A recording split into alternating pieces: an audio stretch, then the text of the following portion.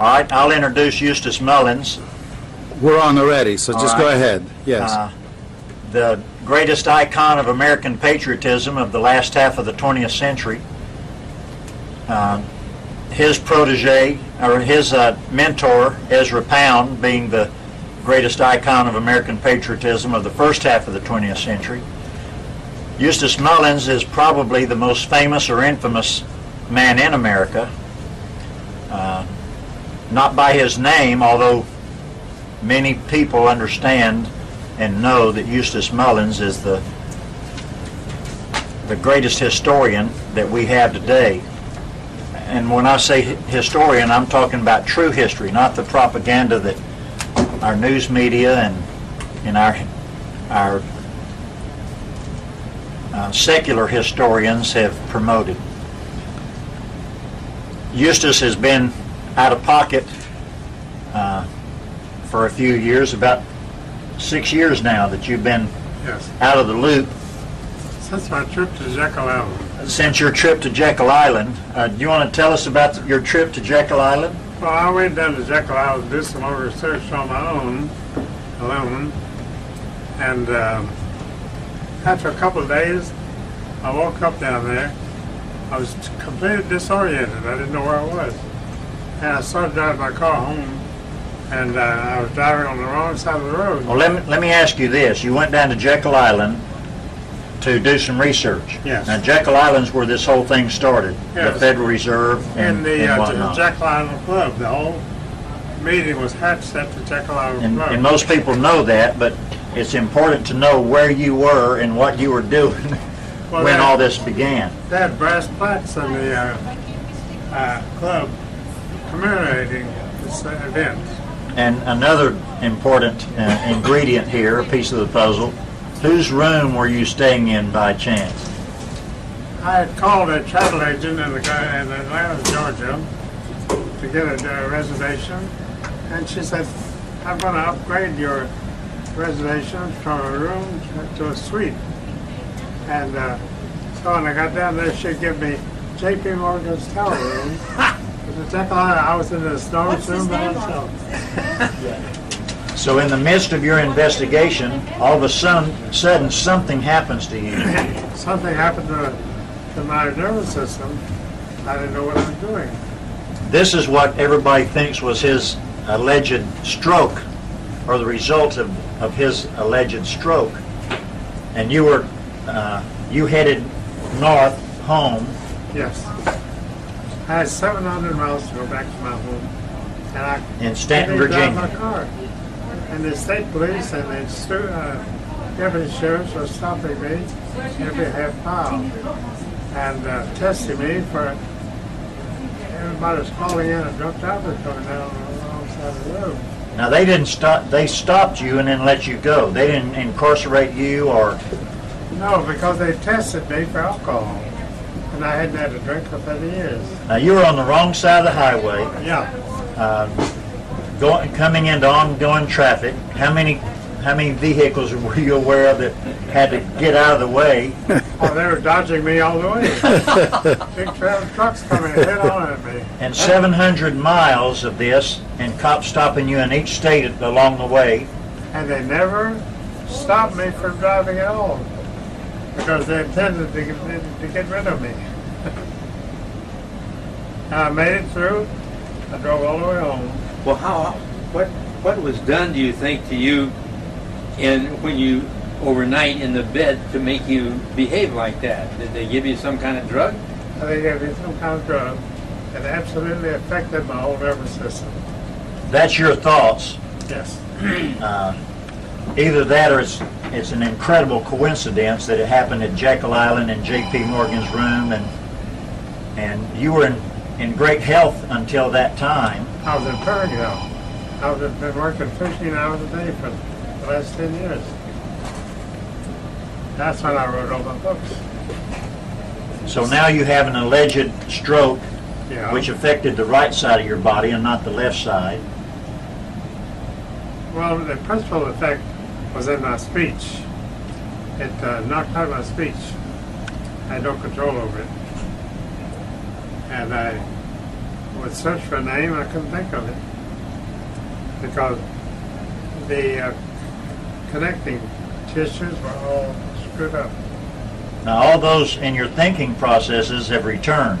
So, Completed my memory, everything's back full force. but your bodily, your legs and your arms and whatnot, you still have. I can't depend on my legs. I can get up out of a chair and stand up, and I go backwards all the way. Your equilibrium is totally Yeah, I have no destroyed. control over that. Exactly how long ago did this happen? This was in 03, 03. 2003. I see. this 6 years happened. ago. Hmm. So, whether deliberate or by coincidence, if it's a coincidence, it's an incredible coincidence. If it's deliberate, there's no proof. There's no proof of anything. But when you got back, some of your family was ready to incarcerate you into a nursing home and took your power of attorney. My brothers, my two younger brothers, had their eye on me for a long time, and they got my power of attorney and took over all my assets, and they confiscated them. I had a $650,000 stock portfolio. What? $650,000 what? Stock portfolio. Oh, okay, all right. I had a very good stockbroker, and I invested $30,000 with him. And in a year, he built that up to $650,000. So my brothers were absolutely in slavery. As they thought of getting their hands on this money, they cashed in my life insurance policy and my stock portfolio and walked away with it. And took your checking account And my checking account. And put you in a nursing home. and put me in a series of 5 nursing homes. And each one was a complete nightmare. Now, you were agreed to this going into these nursing homes, or were you stuck there? I was stuck there. I had no choice whatsoever. I never consulted on one of them. But I haven't been in a nursing home since. Jesse got married with one, and we hit the road, we don't know where it is since. And they had an alarm act from me in Texas because a court hearing placed me under a guardian ad litem, and that was to be in complete charge of me. Well, that never was confirmed, or that never was adjudicated by the court. Oh no. But A man had taken you from Virginia out to Texas yes, under the pretense of publishing more of your books, oh yes. and What is it? you were going to help him, and he was going to help you. Well, he actually wanted all of my copyrights, and I was going to hand them over to him. For that was his idea that you would hand them over. Oh And yes. You fought that idea from March, when he took you out there, until September. And then the point of attack became, with John Thurman, became to separate me and Jesse. Well, that was another story later on. Yes. But the one in Texas, you were incarcerated into a nursing home there after going to the hospital. Oh yes. They had you on Seroquel and other drugs. 7 different kinds of drugs they had you Oh, on. they loaded me up. And this Seroquel is a very powerful, it's called a chemical lobotomy. It's considered a chemical lobotomy, which destroys that's the controlling drug that they use in hospitals and in nursing homes to control their patients. Wow. And What is the name of this chemical? it's Seroquel. Seroquel. It's a pharmaceutical chemical, that a prescription drug is what it is. And the purpose of it is to make you controllable, make patients controllable. So they had him on that. While he's under the Seroquel, this person that took him to Texas, his first name is Mark. Mark didn't have him on the Seroquel, but while he's under the Seroquel, this was after 7 months of him trying to get your power of attorney over your finances and medical. Oh, yes. So I went up to see him, and I spent a month with him, camping out on his living room floor, and realized that he was indeed in trouble. Each time that I would leave and go back home, he would wind up, 2 different times, he wound up in the hospital the next day after I left. And then the second time, the hospital sent him over to the nursing home to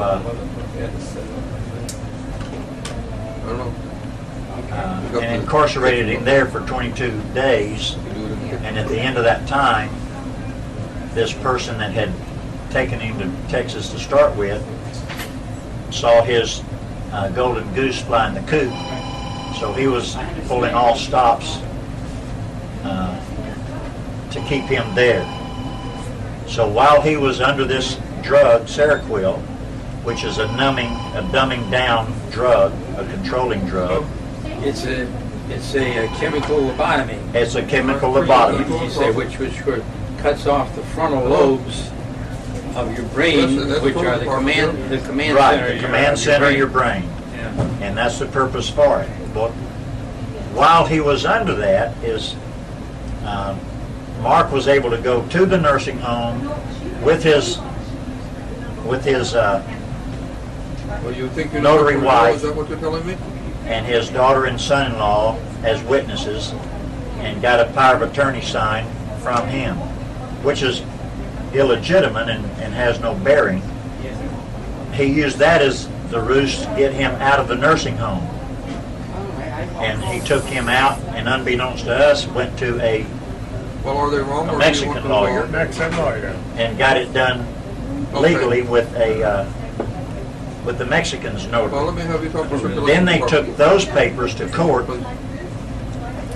and before a judge, and the judge was Circulation line along 2. with Circulation line 2. the social worker in the state of Texas. And they were one day, from what we understand, they were one day from getting the guardianship ad item over him. They would have put. So we'll add it. Mark has these legitimate signed power of attorney over his medical and his pharmaceutical, and was one day away from turning guardianship ad item over to the social worker of the state of Texas. Once they did that, they would incarcerate him into a Texas state nursing home out of this private nursing home. And what do you call the nursing homes? Mental institution. They're a mental institute. Once you're there, You can't get out. you can't get out. It's a done deal. deal. That's a guardianship from you Yeah. from now on. Well, there's a second chemical that they use in mental institutions. That is Go in the Thorazine. circulation department. Thorazine. Thorazine is a very powerful chemical which affects the There's no nervous one in the system. circulation Well, department. I don't know that you were under that. I don't know either. There were 6 other drugs, and I've got a list of all the drugs, and I don't remember that being Be sure to one ask of for the them. circulation department. But I know Seroquel Okay, thank you. was one of the main ingredients or drugs. Thorazine has been used for a long time in mental institutions to. But I don't know that. Right. I don't know that That's what he was on. that's what he was Right. on. It's standard procedure, Thorazine. And I've seen on television, they give a wild patient, completely out of control. They give a shot in the arm, and he falls up and goes to the floor, just like that. It's instant. And maybe that was planned, but as far as we know, that had no Well, bearing I on don't you know or your health. if they ever used Thorazine or not. But the effect on me is just the effect of Thorazine. Well, now that was the kind of effect that had from the Jekyll Island deal. Yes. So who knows? Who knows what happened there? But anyway, Matt Mader, his grandnephew in Stuart Strath, Virginia, and I worked together with L.T. Patterson in Cincinnati, and we got him. I got him out of the nursing home. I was the legs and and the steer of the vehicle or the car that we left Texas with. I got him out of the nursing home. By their good graces, they let him go. The nursing home did. We left. So we were totally legal. We weren't doing anything illegal by the state of Texas or the federal governments.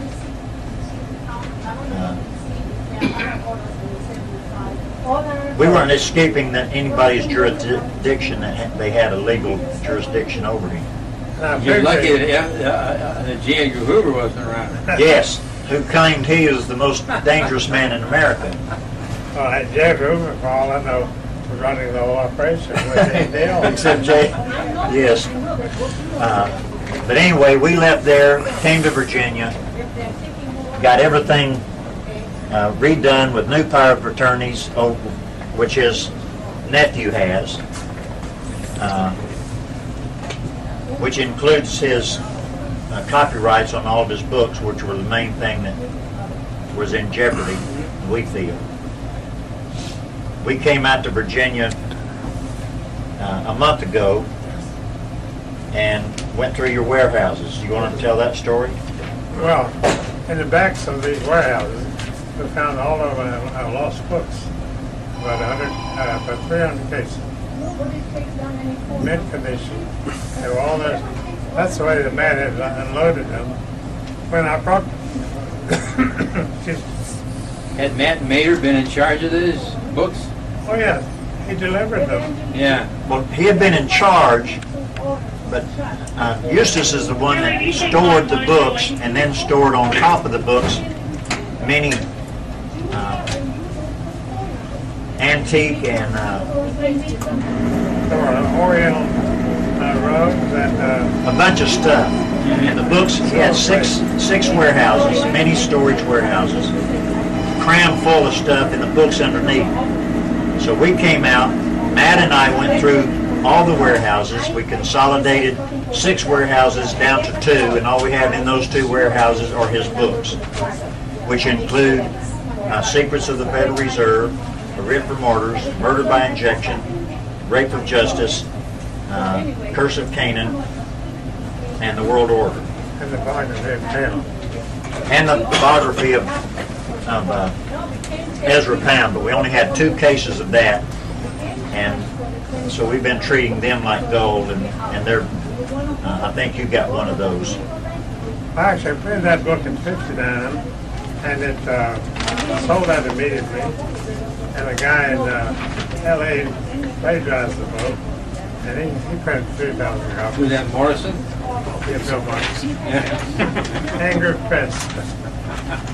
I don't know. Is he still in jail?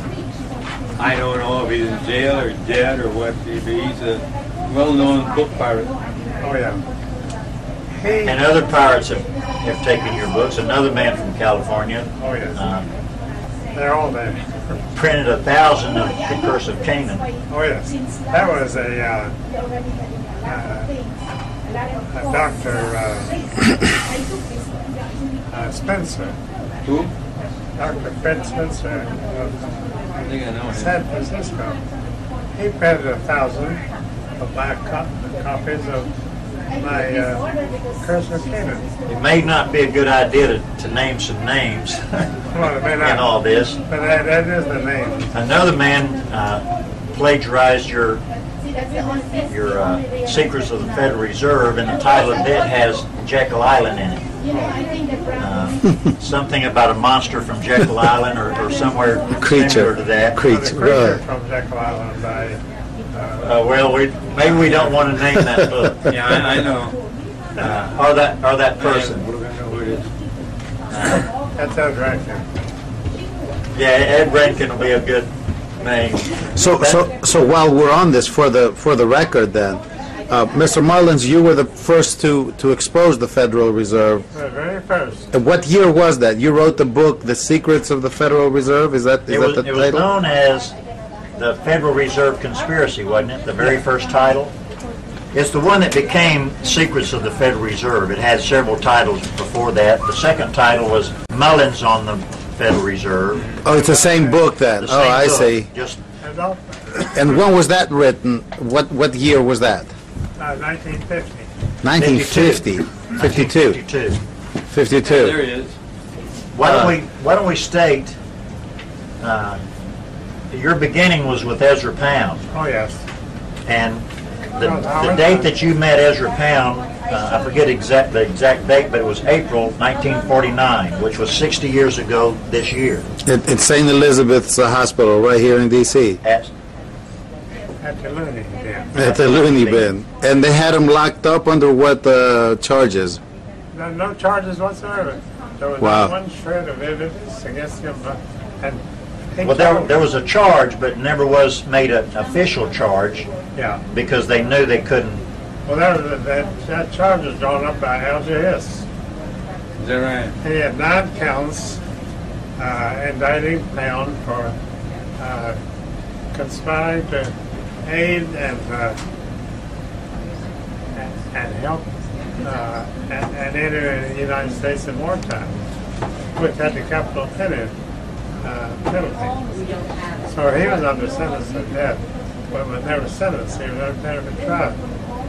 And Ezra told me, he said, eventually, the Justice Department would withdraw all these charges. And I thought that was pure fantasy on his part. But it turned out to be true. Because I took a newspaper man, friend of mine, he was the editor of the Washington Post, Rex Herbert Lampton, and he was an old newspaper family. And on a whim, I took him to meet Ezra one day at the hospital. Well, now, it's important to know where he was at this time when you took. He was a patient, a schizophrenic, confined at the hospital in school. Oh, he was? Okay. So he was a patient at St. Elizabeth's. And it was strictly forbidden for the patients to visit each other at the hospital. And St. Elizabeth's is a pretty big place. How far apart were they? They were about a mile apart. Ezra was in Chesson Ward, and I don't think it was quite a mile. not quite a mile because these were sweeping green lawns of an arborate home So it was in the confines of St. Elizabeth's, in the confines. and And I walked right over to Ezra and his wife, Dorothy Pound, and introduced him to them. And they absolutely embraced each other at the first meeting. They'd never seen him before. They knew all the weddings was. And so they began a friendship, which resulted in Rex getting this congressman friend of his to go on the floor of Congress and ask the question, why is the government holding its stand? well, what did Rex recognize in that first visit? Yeah, this has been 5 minutes. Well, he told Ezra right away Just a minute. and talked to him. Let Jim get through and then tell the story. So what was it that Rex recognized? Rex said right away, he talked to him for a minute. He said, you don't belong in here. And Ezra said, I know that. And he said, well, I can do something about it. Because he knew everyone in Washington. His best friend was George Simpson, who had founded the National Press Club. Why don't you state again who Rex was? Rex was a son of an old line newspaper editor himself in Fargo, North Dakota. And what was Rex's job at the time? He was the editor of the Washington Post. So the editor of the Washington Post is incarcerated in St. Elizabeth's. Yes. You got the two to meet, Well, I got them Rex together, and Ezra Pound. and in 3 days, they had Ezra out of the St. Elizabeth's. They dropped all the charges, and he walked free, and they abandoned all pretense of the phony charge that he was insane, because he was the most brilliant man in the world. We skipped a little bit. Go back to what Rex did. he got this congressman from North Dakota. Yeah, he went to him directly, and the going charge for that here in Washington is $250,000. Next time we should do it over here.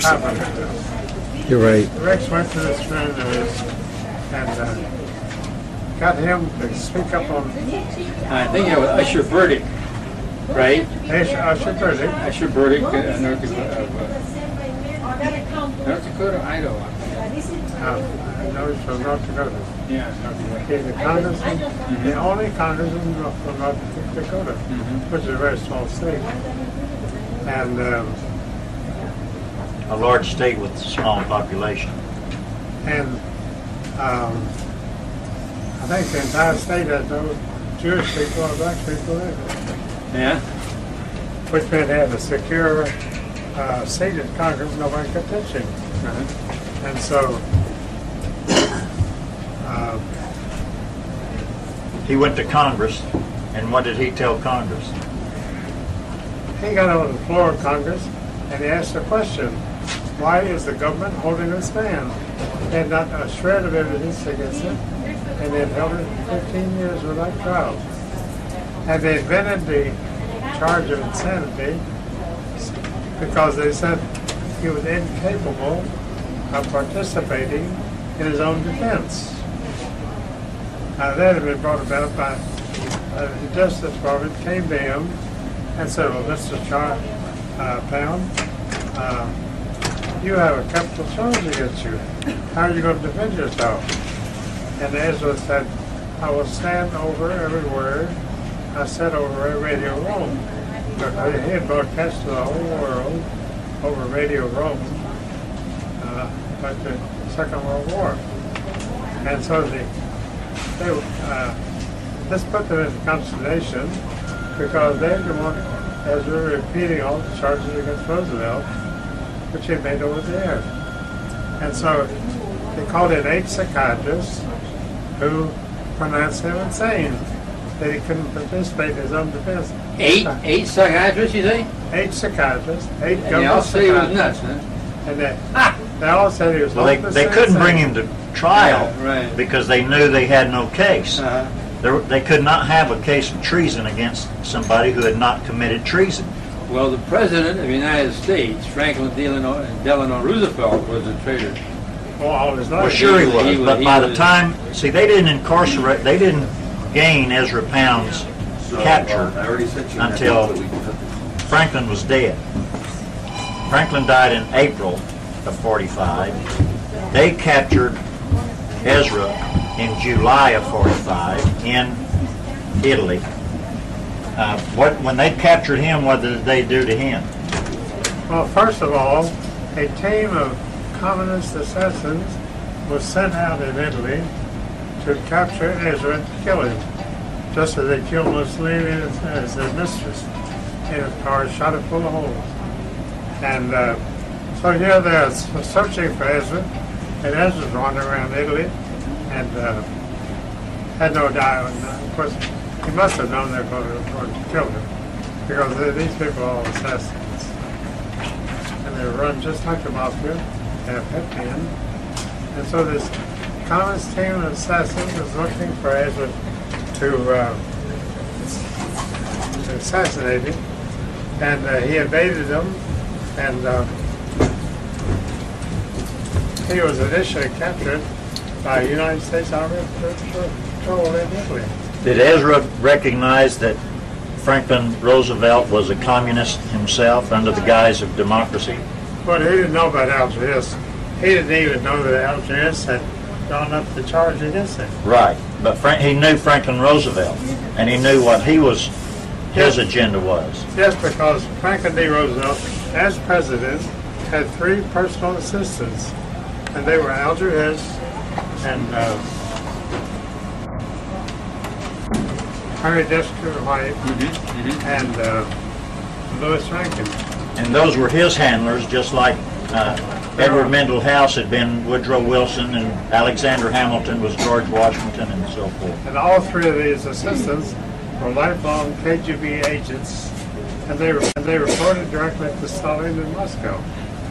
So every word that That's right. Roosevelt sent to these three assistants with the meeting report to Moscow. And so Can I get it was a the- miracle the- they survived this. Sure. Oh, excuse me. All right, Can you give me you in my way? We're directly behind. Can you give me those papers on that? Sure. Turn the volume. So that's the real story of Franklin D. Roosevelt. Yeah. President Roosevelt had three personal assistants who were KGB agents. And had never been told to the American people to this day. They had no idea where the president is really in the pay of the enemy. Mr. Mullins, if I could ask a quick question. Why specifically did they want to assassinate Ezra Pound? Well, because these were the worst enemy. The Communist Party of the world had no greater enemy than Ezra Pound. Because had he written a book exposing them, or what? No, he had attacked them on worldwide radio. Oh, I see. He had a radio program through the 30s He attacked them daily. and into the 40s.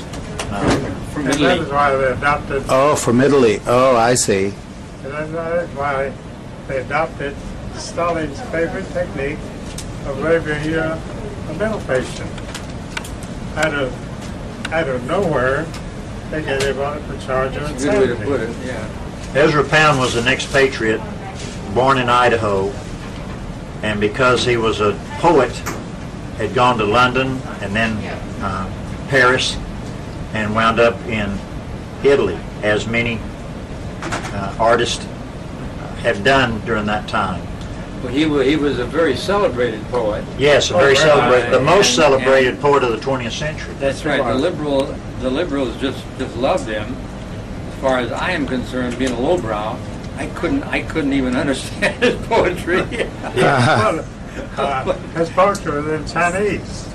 Yeah, that's right. Not really the Chinese language, the Chinese ideograms. Yeah, So he didn't attract too many followers that's right. because they couldn't read the word.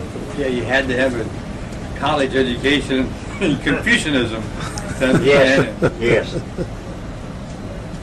How much more time you got in that thing? I got plenty of time, but maybe we need to be wrapping it up? Yeah. Okay. So just to wrap it up, I guess when you came up with your book, The Secrets of the Federal Reserve, nowadays every conspiracy book mentions about how the Federal Reserve is privately owned and what have you. When you wrote the book, that was sort of like unheard of, right? You were the first one that brought that out to the forefront. When I went to the Library of Congress, they had no book on the Federal Reserve System. See, Ezra, Well, what prompted you to go to the Library of Congress? when I went to the hospital to visit Ezra, the first thing he asked me was, will you go to the Library of Congress and look up the Federal Reserve System? And you went the next day. And I started. went the next day, and I went every day for the next 3 years. And so I found it, the first thing I found out, there was no book on the Federal Reserve System. And I thought, well, where do I start? I had no idea. Unbelievable. Well, those listening to this might be interested in knowing that Eustace is a speed reader and read 25 to 30 books a day. Not small books, but Wow. Library of Congress books. 500 and 600 pages of books on economics. That's what I was reading at the rate of 15 minutes each. And Oh, that my was God. for 3 years. Now, you got a job at the Library of Congress. Oh, yes. The Library of Congress personally hired me after he gave the valedictorian address at the Institute of Contemporary Arts. And then I read some of my poems at the meeting, and he hired me on the spot. And you worked there for a year? A year. And then what happened after a year? At the end of the year, the Anti-Defamation League had already determined that I was the most dangerous enemy that they had. And J.P. Hoover labeled me that publicly, the most dangerous man in America. Which to the communists, I was the most Damn right you were. And so they laid onto me, and they stopped attacking me ever since. So what did they do to you at the Library of Congress? They fired me on the spot. The only man in America, or the only person that's ever been fired from the Library of Congress for political reasons. Yeah, that's true. And only one of two. Who was the other person fired? Walt Whitman, he was a very famous poet. Walt Whitman was I fired didn't know Wow. that. from the Library of Congress. Only those two men. There was only two ever fired. Well, you're in good company. Yeah, just, He wasn't fired for the same reason you were. No, he was fired on his morals because Walt Whitman was homosexual. And what he liked was burly farm boys. So anyway, when they fired you at the Library of Congress, what'd you do? Well, I had no money. And no job. And at this time, you could only get a room on Capitol Hill for $1 a night. And where was I going to get $1 a night? So I was familiar with every nook and cranny of the Library of Congress. I had a snack permit that enabled me to go anywhere in the Library of Congress on my own initiative and free to go wherever I wanted. And one place that I found up was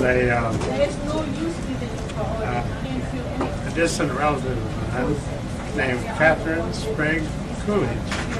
And Coolidge President Coolidge was one of her uncles. And so I found she built an auditorium on the ground floor of the Library of Congress, which had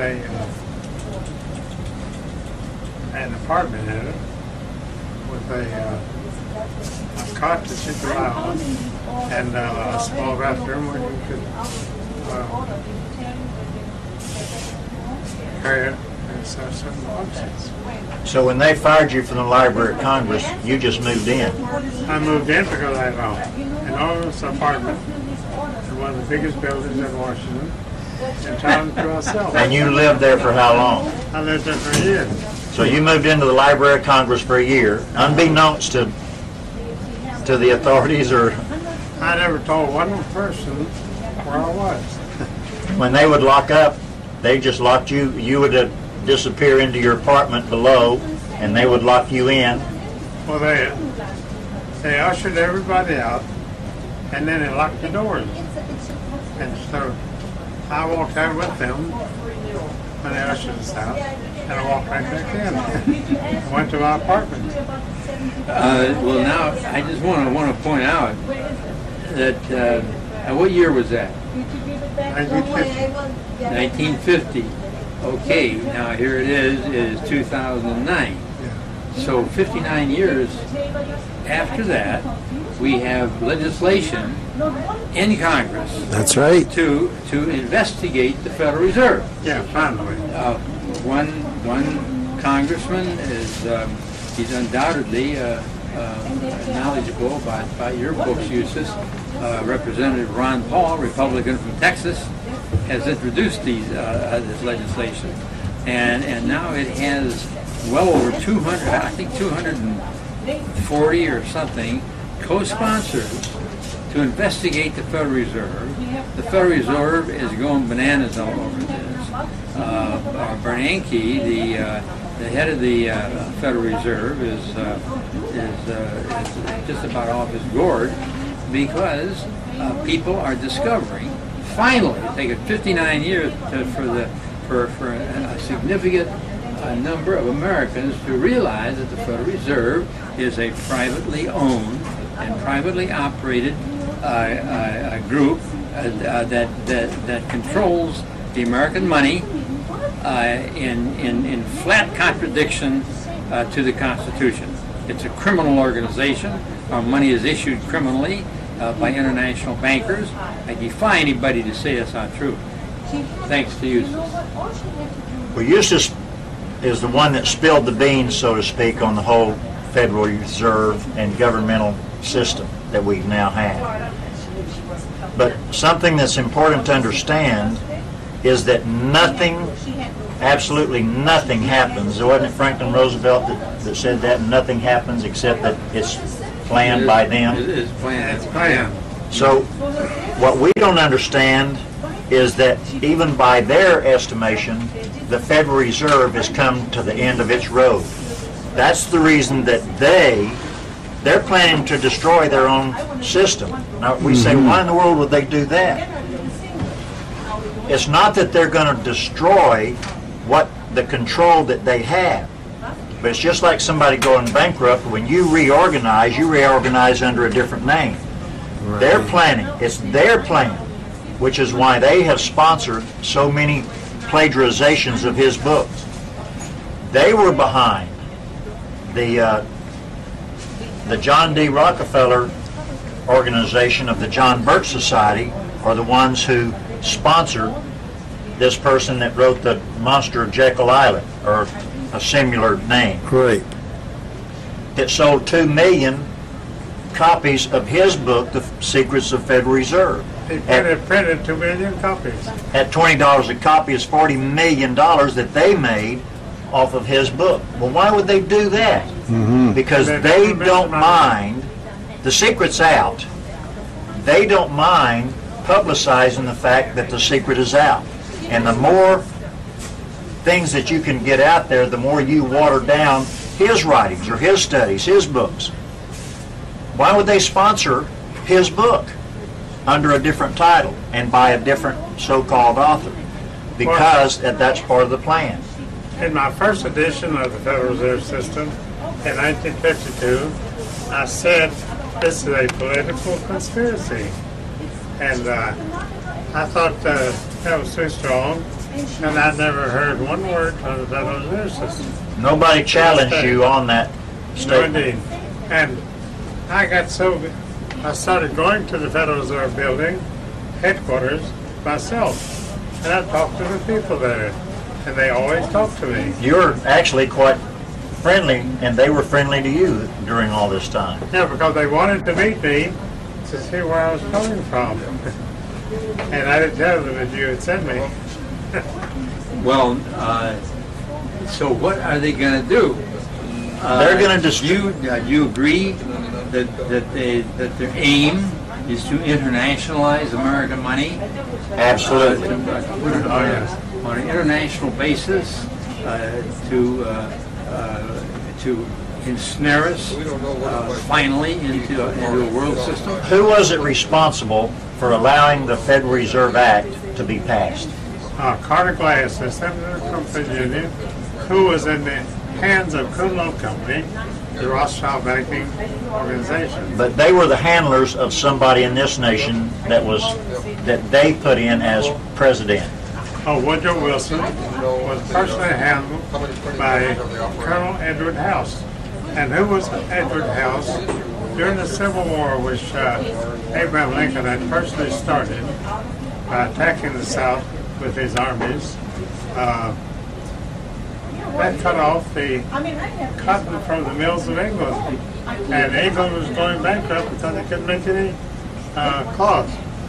And so they had to get cotton to England. Well, Colonel House organized a blockade running organization out of the United States. And during the entire Civil War, Colonel House supervised the running of the blockade and furnishing Manchester mills with American cotton. Well, we're putting a lot of pieces of the puzzle. It's all together, it's all went on. All those pieces go together, but we're dealing with Woodrow Wilson.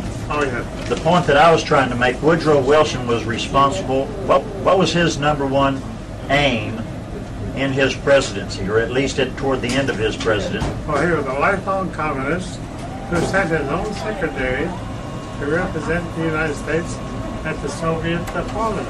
But he wanted to get the League of Nations. The League of Nations was Woodrow Wilson's baby. Well, that was his first attempt at a world order on an international scale. Which is another one of your title of another one of your books, The World Order. Not the New World Order. That's their plagiarization of. I mean, the New World Order and the World Order go way back in history. Oh, they do. And as president of Princeton University, Woodrow Wilson was in personal charge of the sons and daughters of the American millionaires who were sponsoring the Federal Reserve Act. But he wanted to establish the world order at the time, which was the League of Nations. Of course, the United States Senate and Congress did not want any part of that. Absolutely not. They didn't want to give up American sovereignty. But it was finally done, Yes. called by a different name, the United Nations. Oh, that was not until after World War II. I know it, but they finally got the League of Nations, or the world order. What's the outcome of the United Nations? The United Nations is the world order. Of course. So the world orders, the United Nations idea is a totally communist deal, just like Woodrow Wilson's Of course. League of Nations, and just like Franklin Delano Roosevelt was the one responsible, even though he was dead by the time they brought about the United Nations, he was the one responsible for getting it done. Yes. And Franklin D. Roosevelt, whom Wilson appointed as Secretary of the Navy, was Franklin D. Roosevelt's he was entirely handled by Franklin D. Roosevelt. And Franklin D. Roosevelt was a cripple in a wheelchair. And you would expect a man of that disability to be leading a big country like the United States. But the Colonel House personally handled Bela Moskowitz, a Russian communist, to handle Woodrow Wilson's and Roosevelt's candidacy of the presidency. And she pushed it right through. She had a very able alliance of communists, Zionists, and labor leaders, which put up the United Front, and they first elected Al Smith as president in 1928. And the second was Franklin D. Roosevelt in 1932, which was the beginning of the downfall of America. Wow. And The later beginning of the downfall of America, Yeah. because all these, they had many presidents and senators and congressmen that were part of the whole mix oh yes, all the way through. they were all recruited into the Communist Party through Franklin D. Roosevelt. Well, Woodrow Wilson really wasn't even a legitimate president. No, Who was the legitimate president in 1912? Robert Taft. Who was the incumbent? He was the incumbent, and he was a 400-pound man. And Very popular with the country. during a Taft president, the country was unusually prosperous and unbelievably united, and the country was faced a great future under Taft. So they had to have Woodrow Wilson sign the Federal Reserve Act into law under his signature. Because Howard Taft was not going to do that. No, and other financiers had declined to participate. He had betrayed his handlers. Teddy Roosevelt was the first Judas goat, if you will, of the 20th century, and they got him in there. They told William McKinley, who had betrayed them, that if you don't take Teddy Roosevelt as your running mate, you're not going to be elected. So he gave up the vice president that he had in 1896 as his running mate, and took Teddy Roosevelt as his 1900 I see. vice presidential candidate. When he did that, he signed his death warrant, because they were planning to assassinate him as soon as they made their vows, or he made his vows as president again. Oh, so Roosevelt picked up as vice president. He wasn't elected on the Right. first This term. he was an appointee. Right, He was right, an right. appointee president by the Banks of England Right. And didn't they assassinated Garfield right after he then exposed? they He said some famous comment where he assassinated- exposed right. the money As soon as he powers. made his vow to the Constitution, Inauguration. his inauguration. As soon as he had his inauguration, that made Teddy Roosevelt legitimately in line. And as soon as, right after that, within a couple of months, wasn't it? In a couple of months. I've got a paper on the assassination of McKinley and exactly when it went. It was a couple of months after the inauguration. It was a planned thing all the way along the line to get Teddy Roosevelt, because Teddy Roosevelt was to bring about the 1907 bank crisis. So all this these- posturing by Right. Teddy Roosevelt Every going one of against these the things. monopolies and the You trust bet. buster, that was You all bet. a fraud. That was all a front and a fraud, and to make it look like Teddy Roosevelt was really us when he was a Judas goat. Wow. And he was setting everything up for, they couldn't do things immediately. They couldn't bring all these things about immediately. It's a long, drawn-out process over many administrations and generations. It's a conspiracy. You have to put your agents in, you bring them in, and put them in positions of power. And the first thing Teddy Roosevelt did at the White House was to move into the White House George Perkins. And George Perkins was J.P. Morgan's personal assistant. So in other words, the White House had now become an agency of J.P. Morgan. So this was all orchestrated from the beginning, Wow. right down through the line. And this is history that nobody knows or understands, And I except, tell you history for the first time. and all this history came from the Library of Congress. Absolutely. Wow. It's all written down, it's all documented. Nobody can argue against it because this is documented history, not the propaganda that we hear Of course. from course. the History Channel or from the From the news. court historians. Right, or even from our educational. And I knew when I wrote the Federal Reserve conspiracy that this scam was so apparent to everybody that it couldn't last more than 25 years. And so Woodrow Wilson signed the Federal Reserve Act in 1913. Teddy Roosevelt was behind getting Howard Taft elected because he thought he was in his pocket and would go according to the handlers. There's always handlers of the Federal Reserve or the Bank of England, the first Bank of the United States, the second Bank of the United States, the third Bank of the United States called the Federal Reserve. They named it that because they couldn't name it the third Bank of the United States. Yes. Right. The coiner of the name of the Federal Reserve System was Paul Warburg, Right. the chief assistant to the Rothschild bankers. Of All course. done down in Jekyll Island, the famous Jekyll Island trip. And they Right. named it the Federal Reserve System because they wanted the American people to believe it was federal and it was a legitimate government operation. And that it had reserves. Right. So Howard Taft, a true patriot president, went against his handlers, and so they call Teddy Roosevelt, who is on in Africa, on safari in Africa for 3 years, and they called him and said, "You got to get back over here. Things aren't going like you.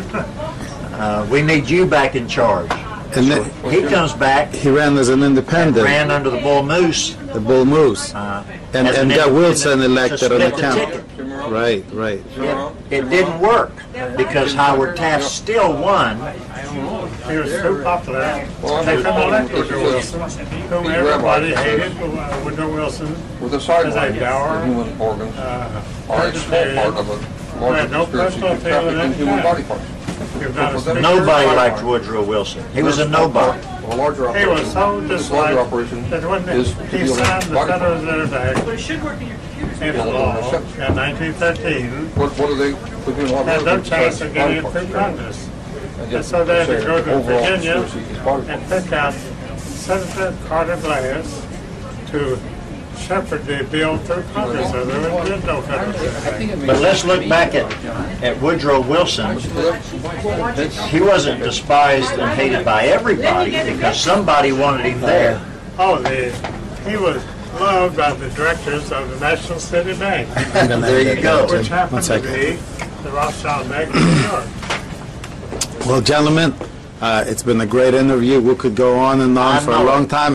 Thank you very much. And Well, I wanted to tell you yes, that you have to realize that Woodrow Wilson was legally defeated for the President of the United States in 1912. oh wow, But they came to him and offered him a different position. If he wouldn't fight the lost election on his part, they offered him Listen, I'm sitting here. The Chief Justice of the United States Supreme Court. which he had for the next 8 years, and that satisfied him. So Woodrow Wilson was totally a total illegitimate. illegal Wow, president, He was never elected. and never elected. wow, wow. And many other things like that in history that we're just not aware of. And Taft was legally elected president in 1910. But if he was elected, but the fact is they needed Wilson's signature on the Federal Reserve Act to make it legal. Okay. And without Wilson had nobody. George. Well, Mr. Mullins, thank you very much. I'm going to have to cut it short because everybody's going crazy over here. Maybe we'll continue it a bit later or another time, but it's really been a pleasure talking to you, and you're just a wealth of information. I mean, I don't know what to say. And if you know this information, you're wealthier than everyone.